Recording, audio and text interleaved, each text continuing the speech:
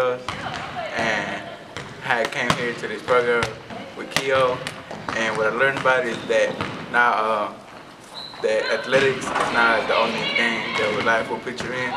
Academics is first. You have to have a GED to have a job, and you need to academics first before athletics. If you do your academics, you pass your academics, it will get you far in life, and then after that it's athletics. So whatever you want to do with it, that'll be good.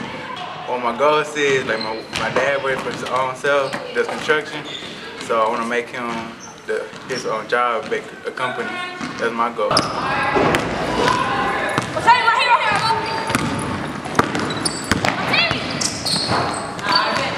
What's up?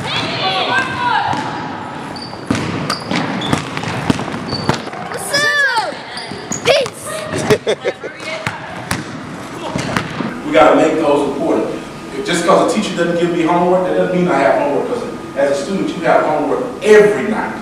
But you gotta make yourself have homework. Because one day in that class you're gonna have a test. And if I'm not studying every night, guess what? My grade is gonna show on that test. So you gotta make sure you're doing those things. Make sure you're the kid that people want to be around, that people want to talk about, that they want to talk about them in a positive. The thing I learned today is that your education matters more than anything else. What I learned is that you could be the best player in the world, but if you don't got good academics, it won't take you far. I learned that to be a team is the most important thing, and before you can become a team, you have to get your grades up. And this is a very good program to inspire kids to get their grades up and work like a team. And next time, I'm gonna invite a lot of friends. I learned that even if you want to do athletics, academics come first. This is Darren Knowles. I'm here with Mr. Quentin Samuels, and this Fellowship with the Fellows is a wonderful program for our young men. I wish I had had it when I was a young guy. It teaches respect, teaches accountability, teaches young men how to be men, and because they're around other men who are positive and who are doing things and being examples for them. I learned that in life, if athletics doesn't just mean like being a good sportsman and being able to play sports. It means like the A in athletics means the academics. You have to have a good academic grade or 3.0 grade percentage or to make it in life. Because without your education, you can't make it in life to go to the places you want to go. And then plus, you have to have a good education and academic score to be able to play sports. I like this program, and I'm gonna come back whenever we have it. I learned that working together, it's to keep the people from hurting each other and working hard.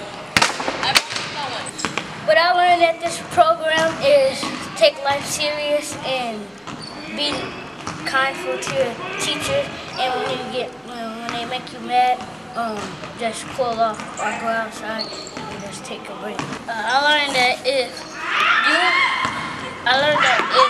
you have a problem with somebody, just walk away and just reason what you're doing and just let it go and I have fun. This program, I learned about other athletes, that they play hard and good. I learned at this program to have fun and play with your friends and play with each other nicely and kindly. All right. It's best to be civilized than to be horrible. It doesn't matter where you come from, you can still change and make your own future. Yeah.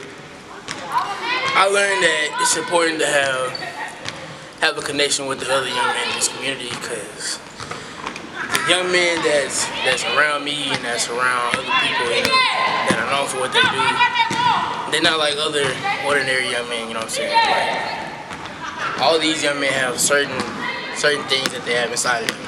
But it's really important to, go to school and do what you need to do. It's really important that we keep that image of where we are and that we always stay true to ourselves.